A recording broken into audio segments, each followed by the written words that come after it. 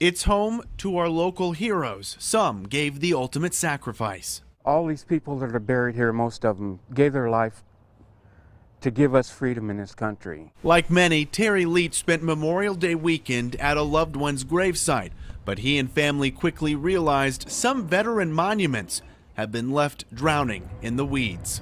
It's unremarkable to me how it looks. I have no words for it. Leach showed us pictures of his parents' headstones. We found numerous others today in similar condition. Just to let them know they're still being thought of and loved. In fact, we found this woman wandering the rows. She spent 2 days trying to find her family site. Overgrown grass and weeds making them difficult to spot. These headstones, you could not even view the names on them.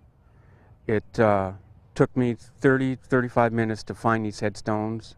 We took those concerns straight to the city's Parks and Rec director. We care. We care what our cemeteries look like at the end of the day. Ben Page tells KCCI the city is not responsible for grave maintenance.